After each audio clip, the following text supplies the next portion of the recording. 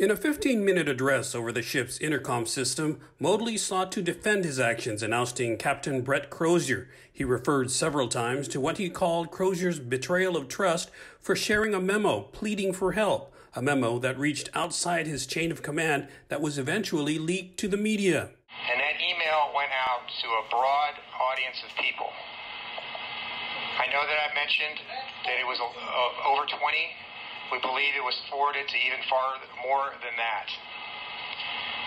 And immediately it was picked up by the San Francisco Chronicle, which published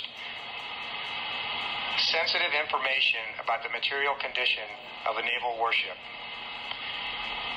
If he didn't think, it was my opinion, that if he didn't think that information was going to get out into the public in this information age that we live in, then he was A, too naive or too stupid to be the commanding officer of a ship like this.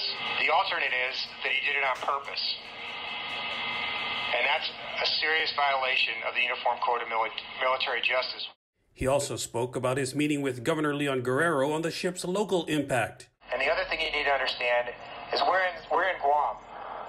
It's a U.S. territory, but they have their own government, and they have their own health care problems. And they're scared too, just like every other part of the world.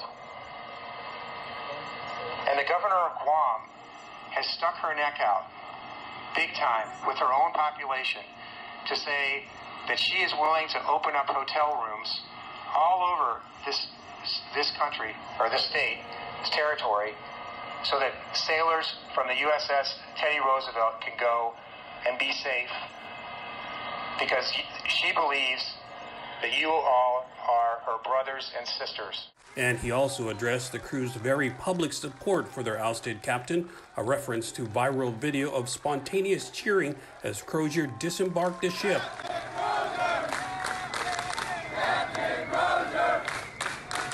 I understand you love the guy. It's good that you love him, but you're not required to love him. I cannot control or attempt to change whatever anger you have with me for relieving your beloved CO.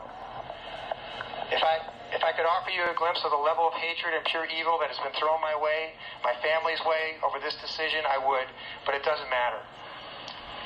It's not about me.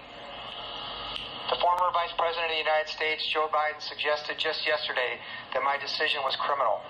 I assure you it was not, because I understand the facts, and those facts show that what your captain did was very, very wrong in a moment when we expected him to be the calming force on a turbulent sea. Joint Region Marianas Command confirmed Modly left Monday afternoon. For Guam's News Network, I'm Nestor Lecanto.